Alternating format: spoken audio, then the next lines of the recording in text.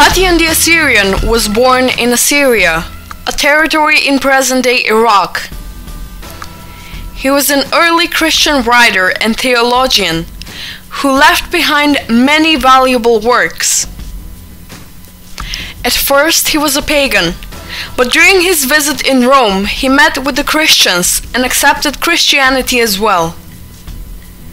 He left a number of polemics with the pagans. Later, he stayed in other countries and in his final years came back to Assyria, where he passed away around 185. One of his most popular works is known by the name Tatian's Address to the Greeks, where he criticizes the ancient Greek authors for assigning values to the Greeks that they did not objectively deserve. He lists which segments of science and art the Greeks took from other nations, and later proclaimed them as their own.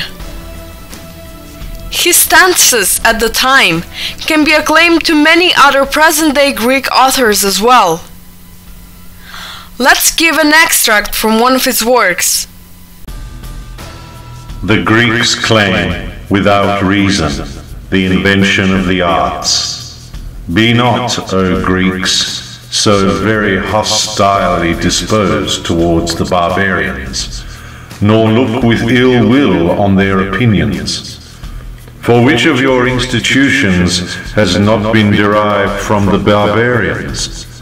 The most eminent of the Telmessians invented the art of divining by dreams, the Carians that of prognosticating by the stars, the Phrygians and the most ancient Assyrians augury by the flight of birds. To the Babylonians you owe astronomy, to the Persians magic, to the Egyptians geometry, to the Phoenicians instruction by alphabetic writing. Cease then to miscall these imitations inventions of your own. Orpheus again taught you poetry and song. From him too you learned the mysteries. The Tuscans taught you the plastic art. From the annals of the Egyptians you learned to write history. You acquired the art of playing the flute by Marsyas and Olympus. These two rustic Phrygians constructed the harmony of the shepherd's pipe. The Tyrrhenians invented the trumpet, the Cyclopes the smith's art, and a woman who was formerly a queen of the Persians, as Hellanicus tells us, the method of joining together epistolary tablets. Her name was Atossa. Wherefore lay aside this conceit, and be not ever boasting of your elegance of diction, for while you applaud yourselves, your own people will of course side with you. But it becomes a man of sense to wait for the testimony of others, and it becomes men to be of one accord also in the pronunciation of their language.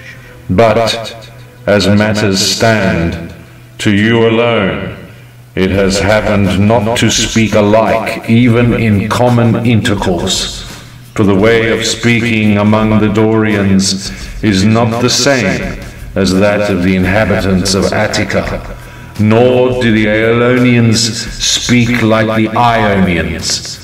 And since such a discrepancy exists, where it ought not to be, I am at a loss whom to call a Greek. And, what is strangest of all, you hold in honor expressions not of native growth, and by the intermixture of barbaric words have made your language a medley. You have, too, contrived the art of rhetoric to serve injustice and slander, selling the free power of your speech for hire, and often representing the same thing at one time as right, at another time as not good. The poetic art, again, you employ to describe battles and the armors of the gods and the corruption of the soul. For the subject we're covering, we can clearly see that while mentioning the Greek dialects, this early Christian writer does not mention the Macedonian language as a Greek dialect.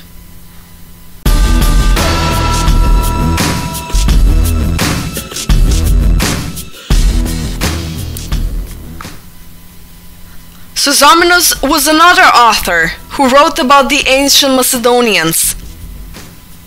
He lived near the end of the 4th century until the middle of the 5th century. He was a historian of the Christian Church. He descended from a wealthy Christian family from Palestine. In his works, he mentioned the Macedonians several times, clearly separating them from the Greeks. For example, in his work Ecclesiastical History, referring to the battle between Constantine the Great and Licinius, which took place in 314, he writes, After the battle of Sybaris, the Dardanians and the Macedonians, the inhabitants of the banks of the Ister, of Hellas, and the whole nation of Illyria became subject to Constantine. We can see that the Macedonians are treated as a separate nation, and Greece, Hellas, is mentioned separately. While referring to the Christianing of the Balkan peoples, taking place during the reign of Constantine I the Great, 306 to 337, Sozomenus wrote, The Christians of the West, the Greeks, the Macedonians, and the Illyrians met for worship in safety through the protection of Constantine, who was then at the head of the Roman Empire. Here too we will point out that it is more than obvious that the term Macedonians is used in an ethnic and not geographical sense, because it's used equally with the ethnical terms Illyrians and Greeks. So, it is quite clear that the ancient Macedonians lived in Macedonia in the 4th century as a separate nation to the other Balkan peoples. These statements are just enough to consider Sozomenus as part of the ancient historians who decisively wrote that the Macedonians were not Greeks.